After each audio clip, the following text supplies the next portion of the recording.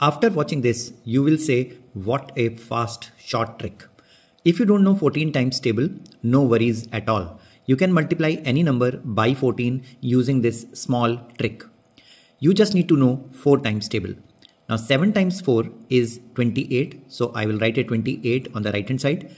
And then 4 times 4 is 16. But to that product, I will be adding the next digit. So 4 times 4, 16 plus 7, it is 23. Likewise, 3 times 4 is 12. Add the next digit 4, you get 16. And finally, write the first digit as it is here. So you get 4 numbers, 3, 16, 23 and 28. Now start writing from the right hand side. The first digit is 8, 2 carried, so this becomes 25, 5, 2 carried, this becomes 18, so 8, and 1 carried makes it 4.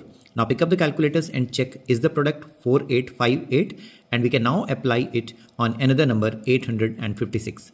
Now 6 times 4, first of all, is 24, followed by 5 times 4, which is 20, add the next number, you get 26. Then 8 times 4 is 32. Add the next number, you get 37. And finally, you have the 8. Now start writing again from the unit digit 4.